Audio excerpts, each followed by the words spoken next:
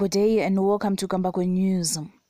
President Emmerson Mnangagwa, who arrived in Bulawayo yesterday evening, is at the Zimbabwe International Exhibition Center for the official opening of the 27th Mining, Engineering and Transport Conference.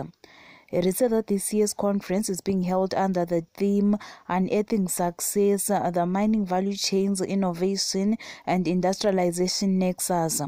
Mnangagwa is expected to deliver a keynote address at the event, highlighting the importance of the mining sector to Zimbabwe's economy and outlining government's plans for its development. For this and other stories, please do like and subscribe to our channel at Kambako Media.